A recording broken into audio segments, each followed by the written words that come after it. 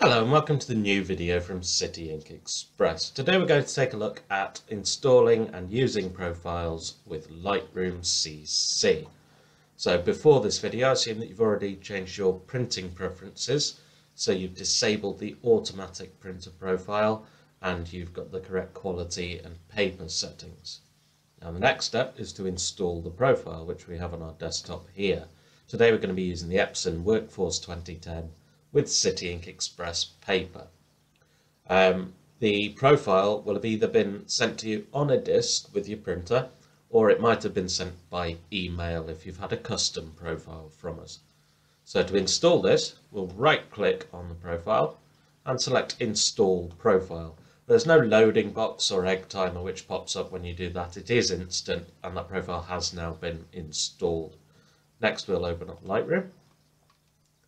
And I'm not going to bother importing anything. We can either go File, Printer, or we can just click on this Print tab at the top here. Today we'll go File, Printer. And now, on the right here, we can see all of the options that we have. And if we scroll down, we have this colour management box right here.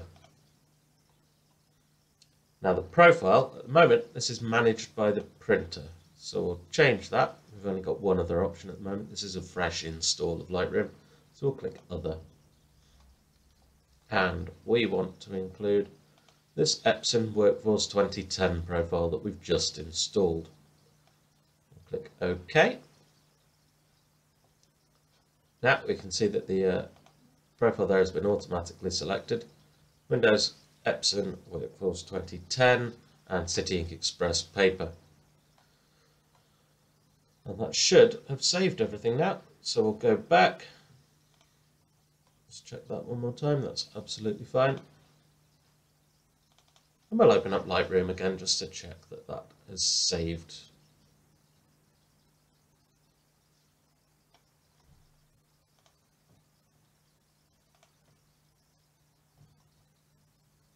And yeah, so this has been automatically selected right there.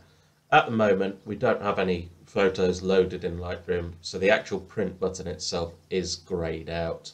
But that's not a problem. That will show up as soon as we load a photo in. So we can close Lightroom now, and that is the whole process done for Lightroom CC and ICC printer profiles. Thank you very much.